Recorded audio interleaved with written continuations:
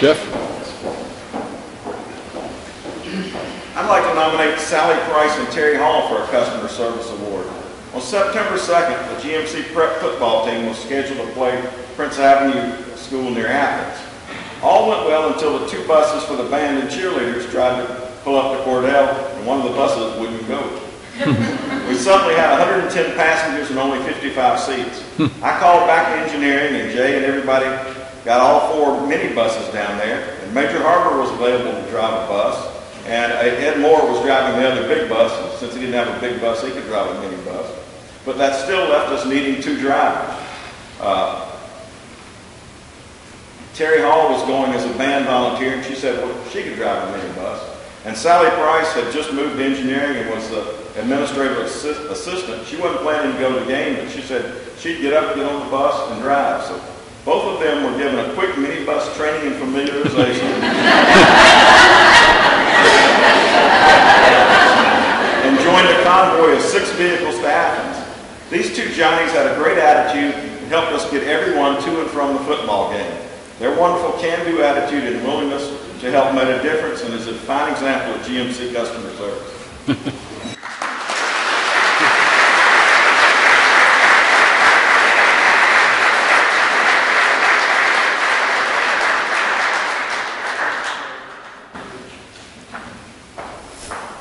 And if y'all would like to graduate to big bus drivers, we have training.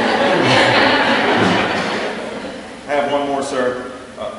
For Linda Sovereign. The payroll system recently endured 2 major transitions. They updated their database software package and allowed employees to opt in for twice monthly paychecks. Both of these major changes occurred about the same time and about the same time of the new fiscal year. With all the changes in timesheets and procedures, increasing pay rates, filing of opt-in and opt-out forms, upgrades to the database, which included the omission, deletion of some records for infrequent workers and full-time and part-time new hires.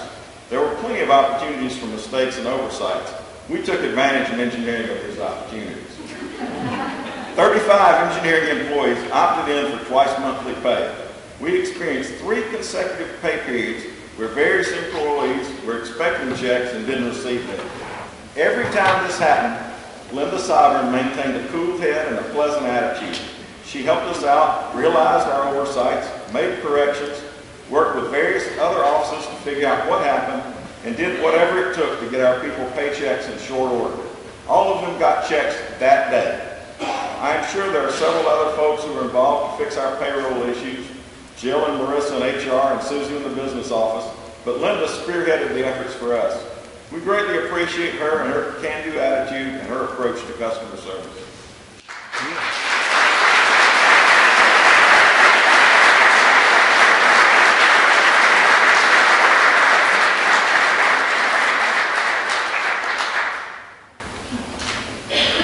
Larry Martin.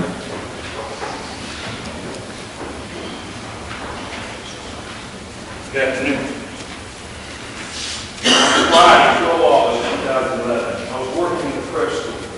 The high school was having a scrimmage with Monticello down on the field at 7:30 p.m. that evening. My plan was to leave work and go directly to the scrimmage. As I finished, I was leaving the faculty workroom. I pulled my phone out to check messages. I also unknowingly pulled out a $50 bill that dropped behind me on the floor. This bill was earmarked for my son's 16th birthday on the 16th of August. I left the building and went to the scrimmage. After the game, my assistant sent the desk and told me to clean up. I left and was stopping to get fuel. When I reached into my pocket to pay, I discovered that my 50 was missing along with the other one. My 50 was missing. I returned to the Avenue field and retraced every step of every area I had gone through. I spoke with engineering guys that were closing up the field. I prayed about it, and I even returned on Saturday, because I remembered that I was in the announcement box also. After that, I had pretty much given up hope of finding the money. I shared this loss on Sunday with a friend, and I made the comment to them that whoever found the money could not be part of the GMC family, because if they were, I'd get my money back. I did not know how prophetic my words were. On Monday afternoon around 1:40 p.m., I was entering Usher Hall, and I ran into Greg Stanley, who does a wonderful job supporting the upkeep of the prep school. He asked me, "Did you leave something in the building before you left Friday? I had not told anyone about the money. I told him that I had lost a $50 bill on Friday. He replied, I got it right here. I told him, Reggie said, I told my wife that I thought it was yours. You dropped it on the floor just outside the teacher's workroom before you left. I get a little choked up about this right here. Reggie Stanley is truly an honest man and displayed the highest trait of character. So Reggie, I nominate you.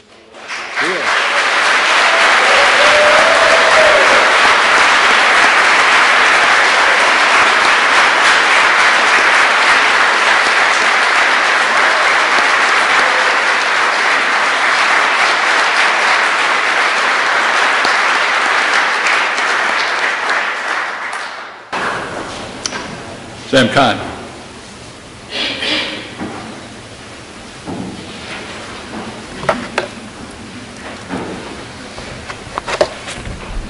I'd like to nominate Ryan Chambers for GMC's Employee of the Quarter. And IT department has been planning to move the Fairburn campus location to a new living voice system as an upgrade. Ryan Chambers and Will Sinski left on Wednesday, September 14th to travel to the Fairburn campus on what was supposed to be a pretty routine trip. While en route to the campus, a very important server in the facility crashed, which caused major problems with their network connectivity and voice services. Ryan and Will both worked into the evening Wednesday and all day Thursday in an attempt to restore services to the campus. At 10 p.m. Thursday evening, it became apparent that the service could not be restored while on site. So Ryan volunteered to drive the faulty server back to Milledgeville that night so that Drago could work to restore it first thing the next morning. Ryan then drove the server back to the Fairburn campus at 5 p.m. on Friday evening and worked until 11 p.m. so that they could have business-critical services first thing Monday morning. He was able to restore the campus services that night. During the weekend, another problem with the server happened, so Ryan dropped what he was doing Sunday evening at 8 p.m. to drive back to Fairburn to help troubleshoot the issues on site that evening. It is in large part due to his effort that the Fairburn campus had business-critical voice service when they arrived for work on Monday morning. Ryan willingly gave up himself and his time over this weekend with no complaints so that GMC could serve its customers. I feel that his efforts should be acknowledged.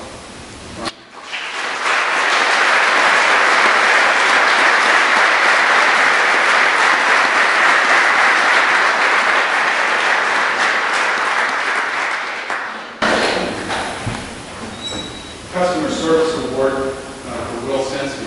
I'd also like to nominate Will Sinski for the Customer Service Award. The IT department has been planning a move to the Fairburn campus with our new link voice system upgrade, as we said. Ryan and Will both worked into the evening and all day Thursday in an attempt to restore the services, while Ryan drove back the affected servers to Milledgeville Thursday night. Will Sinski stayed another night in Fairburn so that the campus would have support through the next day. He worked on restoring services and repairing problems all day on Friday. Will then return to the Fairburn location on Monday morning to finish restoring service to the campus. To say that this was a stressful situation would be an understatement, but Will worked very hard and with utmost professionalism. His only concern was that the campus would be returned to full service, and he was willing to go the extra mile to ensure that that was done. So I think Will is out working right now, but we'll accept that as we can.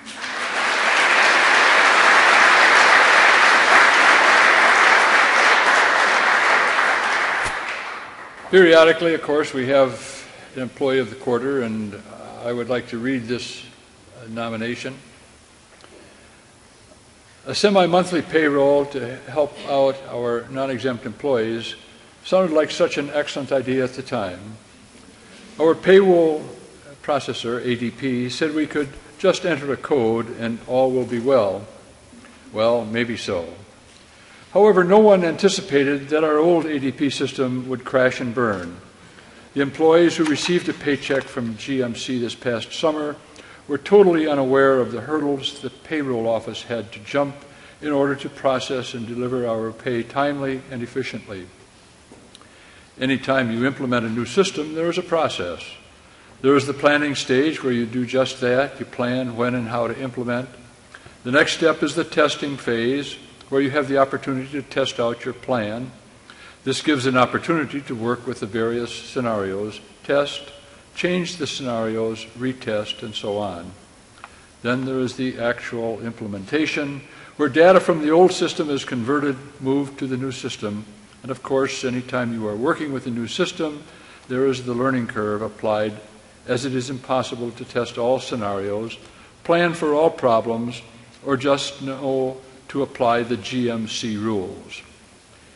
ADP indicates this migration from start to finish should take 6 months.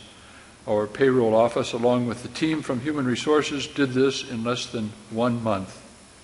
No planning phase, no testing phase, just migration to the new platform and make it work.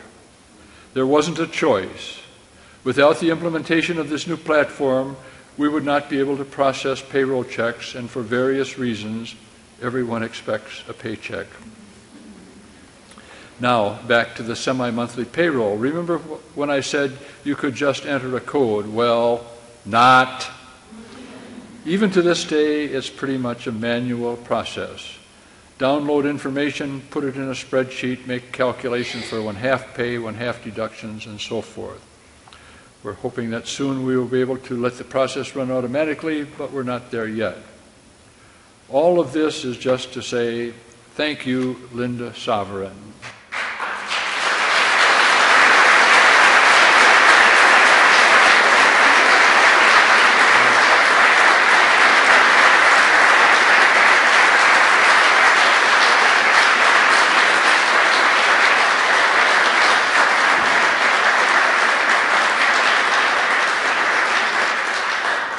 Aw, shucks.